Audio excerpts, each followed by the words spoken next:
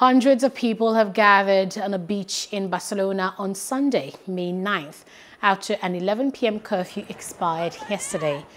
The Catalan authorities lifted the curfew at midnight Saturday, May 8th, as the Spanish government ended the state of emergency imposed in the country in October.